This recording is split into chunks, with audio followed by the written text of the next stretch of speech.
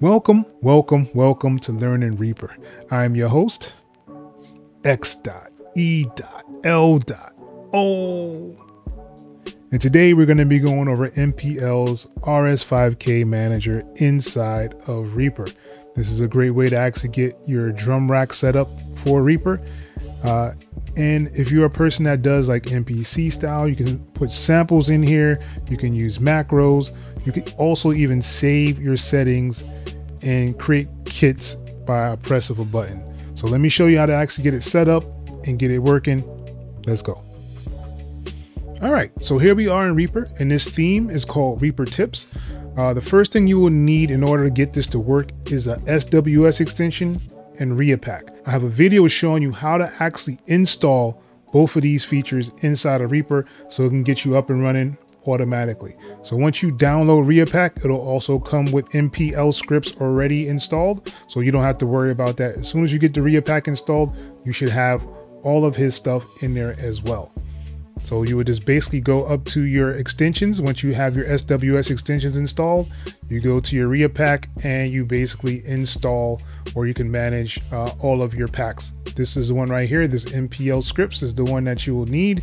And then you basically browse the packages, and all the packages are here. So basically you can just select all of them. I think this is probably the easiest way to do it. Then go to actions and then install/update selection. So this way, everything that you actually have inside of your ReaPacks will be updated and installed automatically this way. All right. And once you actually have that installed, you can go up to your actions, go to actions, go to show action list, or just hit shift and the question mark on your keyboard, and it'll bring you up to your actions list. And basically what you want to type in here is RS5K. And you could type in manager if you want to. All right, and the one we want to look at is going to be this first one here that says manager background.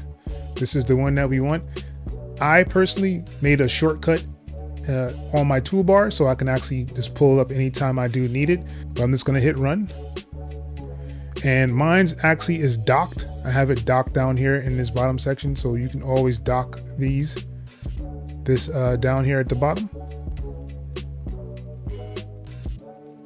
Let's get it started. So the first thing you need to do is add a track. So I'm just gonna double click, and it's gonna automatically add a track. And once I do that, the script automatically sets up the RS5K Manger down here. So as you see, it comes with a pad overview, which is this section here. So if I just click it, it's gonna remove it. So the pad overview is what's down here. Then you have your drum rack. This is the drum rack. So if I click it, it's gonna remove the drum rack, right? And the sampler down here is when you actually add a sound, you'll see the sampler pop up. So basically it gives you another Resamplematic 5000 like right in here. You don't have to actually pull it up on its own. It'll actually pull up inside of this script. All right, so what I want to do is show you guys how to actually create a database inside of Reaper. What this will do is allow you to put all your drums in one particular area, so that way once you're using this, you can create a database and pull it up at any time and scroll through different sounds. I know it sounds very confusing right now, but when I show you, you're gonna be like, oh, okay, that makes sense. I'm gonna show you how to actually do this using my Smash Kit. So let's go. All right, so here is my Smash Kit. So let's say I wanted to, I'm gonna do the snares, right? So if I have a folder already created inside of my Smash Kit. So if you downloaded the Smash Kit, which the link is below in the description, basically you'll have all of them in folders. So you can right click on here and it gives you an option that says make database from folder. So basically it's gonna create a folder for all of my snares for the X Kit. And as you see right here, I have my snares, I have my perks, I have my open hat. So all of my kits are in their own separate folder. The reason this is important is because when you try to search in here, you want to search for that same exact sound. You don't want it to search for through everything. And I'll show you what I mean in a minute. Let's say we did the kicks. So I'm gonna click on the kicks, right? And on the first kick here is my bipolar kick. So I'm gonna drag it down to the first instance of the manager. And once I drop this in here, as you see, it gives you an option to mute, solo, and it tells you the name of the actual sample that you dropped in here. And it's telling you that it's on C1, which is number 36 on your keyboard if you're just playing from the piano roll, right? And right here is your Resample-O-Matic 5000, which is the same as pulling it up here. So this is the same as this. So you have your one shot, which is set on right now, one shot or loop. This is the stuff down here. Like this same obey note off is this note off right here. So if I click on this, as you see, it removed it from here. So this is the same as that. So all of these settings are pretty much the same as it would be inside of the Resample-O-Matic 5000. Like your attack, decay, sustain, and release is the same as doing it up here. Your start and end times right here, you could do the same thing for your start and end times on the sample over here. I think it's really, really cool he has this set up on here. And let's say you wanted to actually choose a different kick, you can go to the next kick, right? And it changes in here as it does in here. So I just move the kick to, as you see, the kick bump, which is the next kick on the list. So really, really cool options that you have in here. It's like I said, it's the same as the Resample-O-Matic 5000 for here, but it just makes it a little more convenient to have it on the kick itself or on the kit itself. So I'm going to close out the Resample-O-Matic 5000 and let's go through some of the other things that's on here. So you have an option to do macros. The macros are connected to whatever you have set up for this kick. If I go over this macro, right, which is the first one, and I go to click on anything in here. So let's say I do attack, right? So I click on attack and I move the attack, right? Just to know that this is the one I wanted to link to. And I hit add link. As you see now, this macro 1 is telling me that it's the attack that I just set up here. So you can set up macros for different things. I think that's super cool. So let's say this macro here, you can go to actions as well, this actions option, and it'll give you pitch, gain, and attack. So let's say we did this one, let's say we did pitch for this one. So now I have a pitch here for this knob. And if I change the pitch,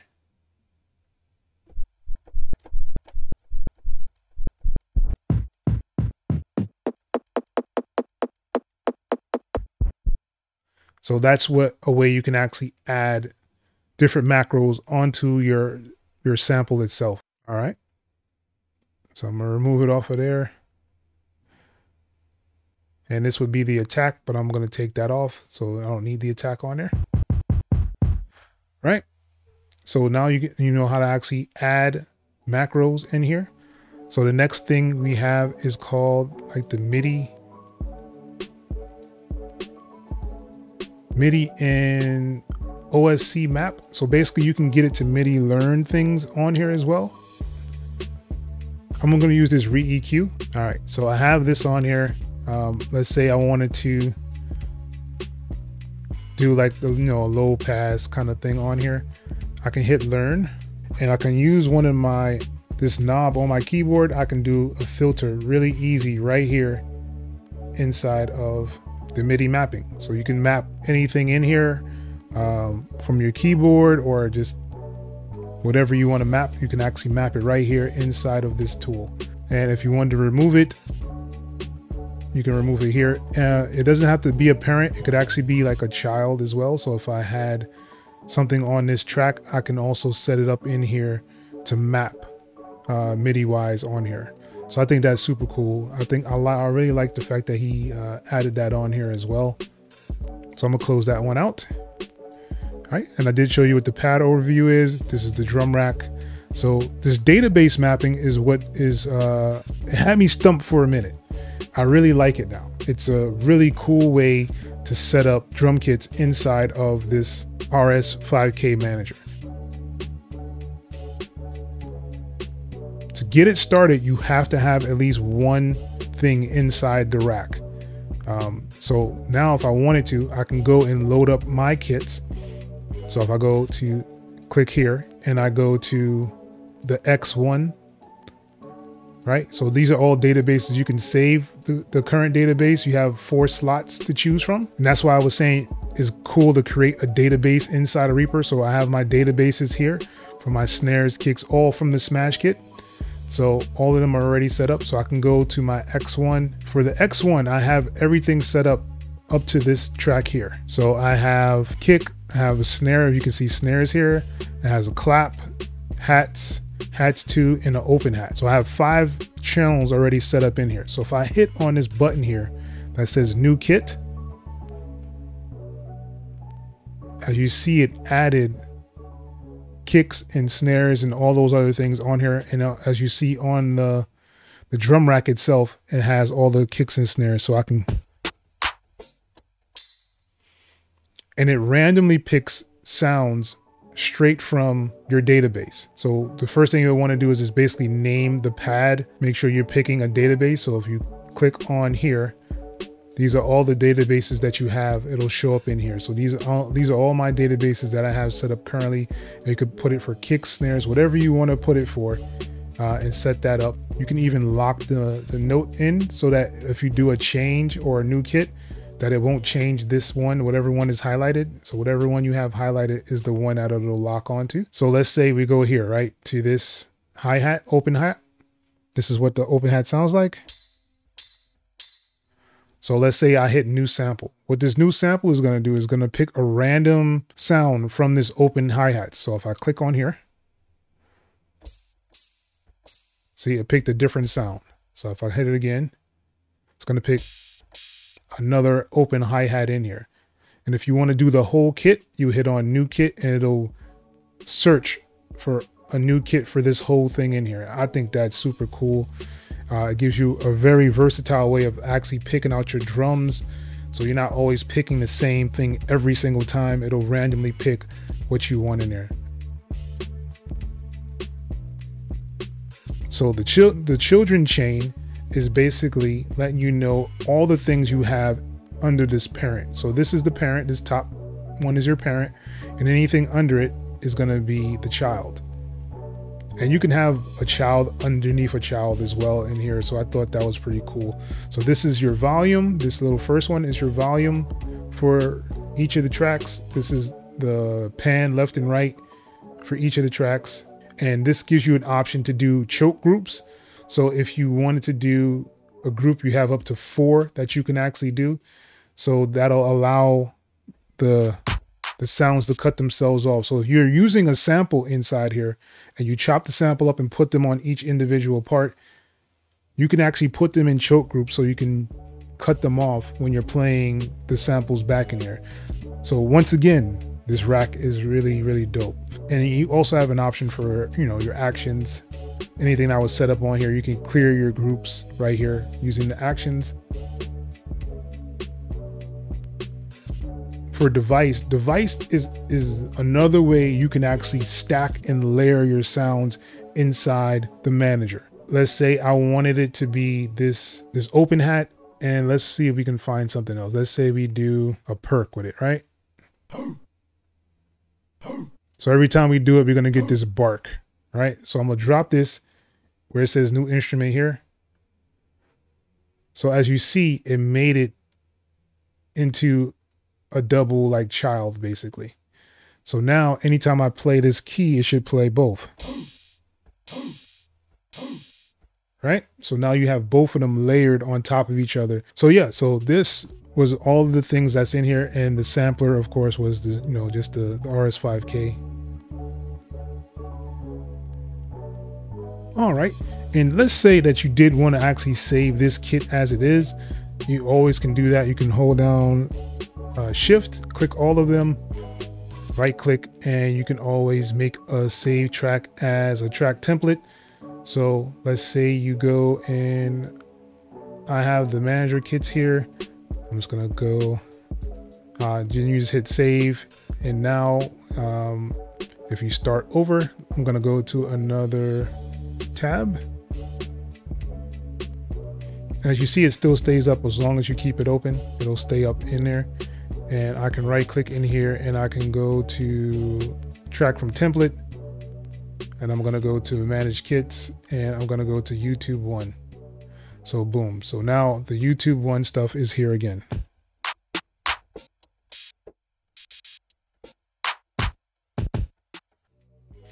And you get to see all this stuff inside the RS5K Manager.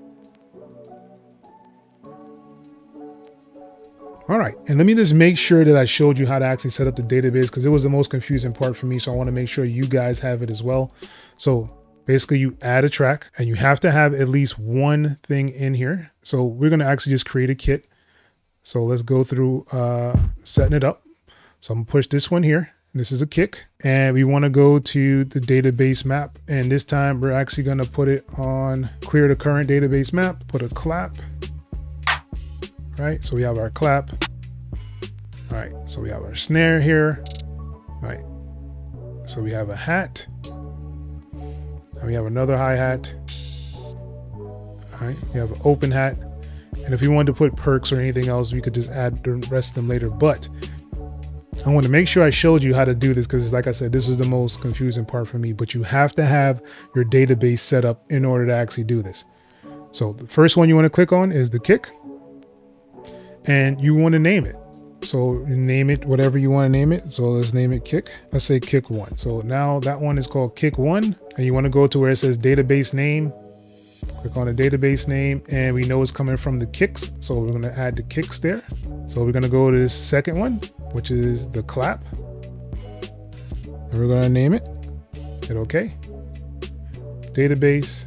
It's going to be claps. All right, so now we have all of them on here. Now, if you wanted to lock these in, you would have to hit on lock, and basically it'll lock that sound in there. So anytime you pull it up, it'll just lock this sound. If you want to do a new sample, it will search through this open database if you want to do that. So now what we want to do is actually save this. So if you go up here to where it says untitled, click on that, and you want to go to whatever slot you have open. As you see, I have 2 empty slots. So I'm gonna go to slot 3 on here. It's gonna give me an option to name it. So let's name it YouTube 1. All right, hit OK. Now you have all these things set up on here. So anytime you create a new one of these, you'll have it set up. And let me show you that. So we have nothing selected. We just need to throw something in here. So I'm just gonna grab one and just drag it down here, right? So I'm gonna go to my database map. And first thing I want to do is clear the current database map. And I'm gonna go load, and I'm gonna hit on this one that says YouTube 1. As you see, it didn't do anything. You're like, all right, what is it supposed to do, X? Now, if I hit on new kit, it's gonna populate all those things for this kit. And as you see, it did all of the stuff in here. So your kick, your clap, your snare. So right? So you have all those set up. If I hit new kit again, it's going to change the sounds that's currently in there.